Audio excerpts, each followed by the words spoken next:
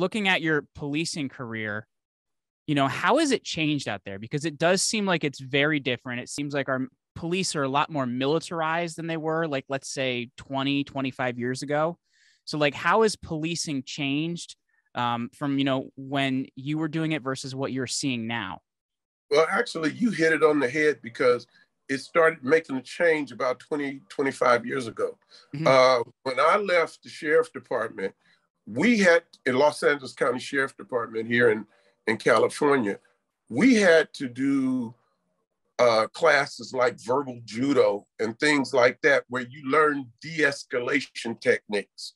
Now, for the last 20 years, they've had a thing called warrior training, or this fear-based training called Killology, that teaches law enforcement officers that death is imminent, that everybody's the enemy.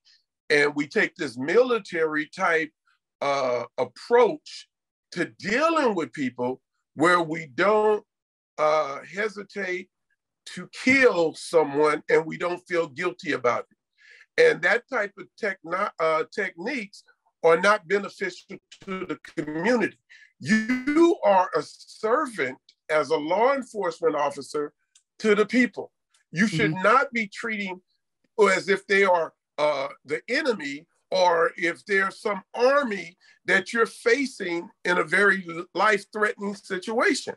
And that is what's been done. It's been done by a professor of West Point in psychology called Dr. David Grossman, and that are doing it too. And 20 years, that's why I said you were right on point. For 20 years, they've been teaching this technique.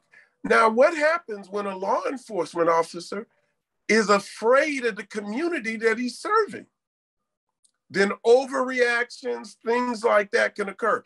I saw the lady who shot and killed this young man that was in a car, and she said she thought that she had grabbed her taser. Well, all you have to do is look at the video and you see the look of horror on her face. Total.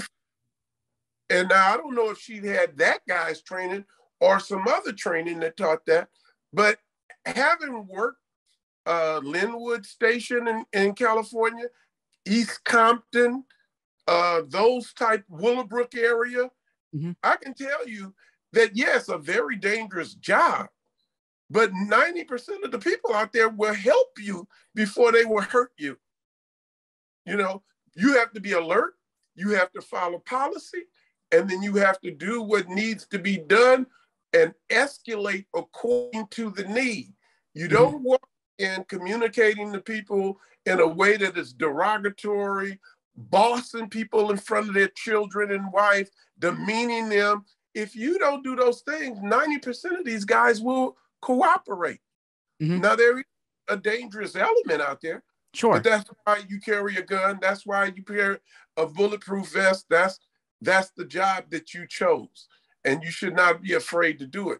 Because I would rather do that than to stand on a high rise with a scalpel and take a chance of falling 100 feet. You know what I'm saying?